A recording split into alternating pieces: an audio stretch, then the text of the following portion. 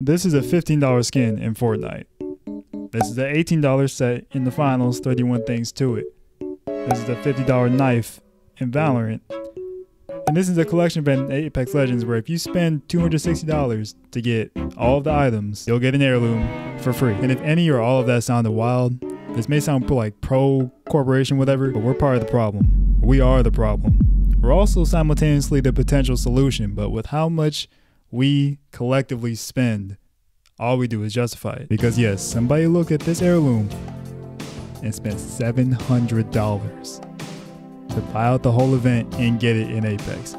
Maybe you Canadian, that's $962. You spent almost a band for a digital knife. And there's plenty of reasons people buy skins. I mean, it could just be that it's your favorite character in a hero shooter. Hero shooters are pretty common right now. Like for me, in Apex, that was Bangalore, that was Lifeline. I got plenty. I'm not saying I ain't buy no skins, I ain't spend no money. I'm part of the problem too. But like, these two characters alone account for probably like 75% of the skins I bought in that game. So it could be because of a character, it could be because it's an early season of game. You want something that's going to be like rare later on, like an early battle pass. Case in point, I got John Wick from the first season 3, I think. Could just be fear of missing out, FOMO. You weren't spending on planning money. You weren't planning on spending money, but this skin got like 30 minutes left to it and you just decide to cop it. And the more you spend, the less likely you are to stop despite how high the prices are. So when it comes to us, just people playing the games, having a main game is way more common. So that basically isolates the marketplace you view. Like if a skin is expensive in Valorant and it's way cheaper in Halo, almost forgot that game was around. It doesn't matter to you because that's not the game you're gonna play. That's not the game you're gonna see the skin in. All these marketplaces are completely independent of each other. And when most playtime is going into one game as opposed to like a bunch, like when I had a GameCube or a PS2, it was like SSX, Sonic Riders, Mario Strikers, the Mario Party games. I was getting whooped in Mario Baseball by my sister all the time. But because having the main game is a lot more common and only being in one marketplace that you're buying skins from, trying to compare the price from one game to the other as a reason to lower them, it just doesn't get far because not enough people are even gonna bring that up and push for that. Because Valorant players don't have another place they can buy a shiny knife to spin around mid-fight. It's either get it out the store, get it out the bundle where a bunch of skins are added up, discounted from their individual prices and you get the bundle, or they throw it to you in the night market off pure chance. Or you're like me, you just eat skins off the floor. But it really just gives games a lot more leeway. Like the potential consequences of them having high prices is so low that they really just can do whatever unless there's just a massive pushback. An example of that pushback is Apex. When they tried to raise their battle pass prices, they're gonna have 2 in one season and $10 cash, not in-game currency, $10 cash for each one. So you can't get it renewable just by buying it once. There was a meltdown on Twitter, probably other places too, but on Twitter, and they reverted it. But if they didn't,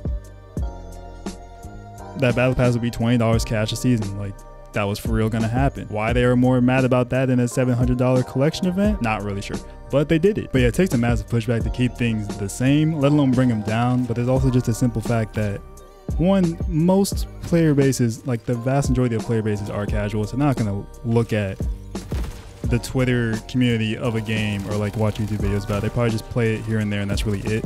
And people can do whatever they want with their money. If you wanna buy that $50 knife, that ain't got nothing to do with me, honestly. Like if we really did collectively stop buying skins, yeah, the prices would come down.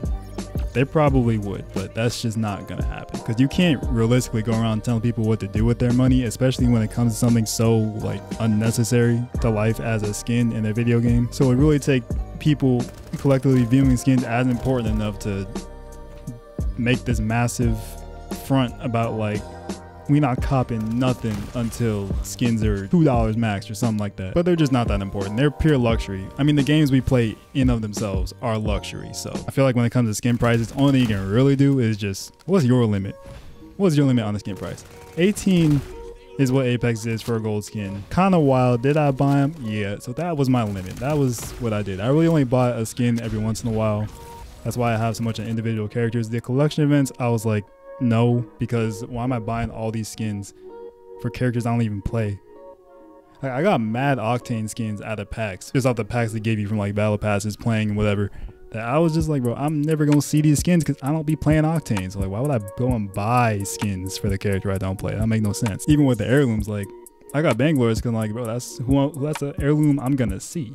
Same thing with Lifeline. Took 2 years to get it out of packs regularly, but if your limit is like $5, that's fair. It's probably not a lot out there like that, but I mean, the skins, they don't change any of these games anyway, so like, you're cool. I know it's very anticlimactic, but I don't have the mindset of like they're pricing these skins so high and it's just doing something like heinous to me. It's like, no, I don't have to buy it. Like right now, the finals is the game I play the most, and I buy skins in that game. They're also a lot cheaper just compared to other games, so they're under my limit, so I buy a skin here and there. But I mean, if they were to just triple everything, like that gym membership I had, that pissed me off. But like, if they were to triple everything, I'd be like, okay, that's too much. I'm not gonna buy nothing no more. Oh well. But like, when people like get all up in arms about it, it's like, what's really gonna happen if you don't buy no more skins?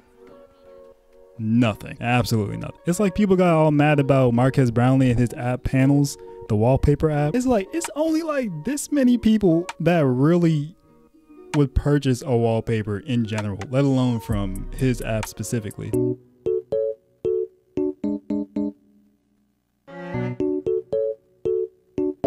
Like, if you do want to cop it, that's an option. It's there. Maybe this didn't relate as much as I thought it did, but I wrote it down, so there it is. But yeah, I had the idea for this video from a comment I got about skins still being too expensive and they should be like $1. And I'm like, that's very, very, very unrealistic, expecting people to just stop paying for skins at the prices they're at whatever game they are right now. Like, it's just not gonna happen. So if $1 is your limit, you're not buying skins. But hey, you're not spending money now. That's cool. But like I said, I buy skins in the finals, and the microtransaction system they got going on, I think they perfected it personally, and I made a video about it. It's right here. Sub to the channel. I will see you there. God bless. Bye. I did it.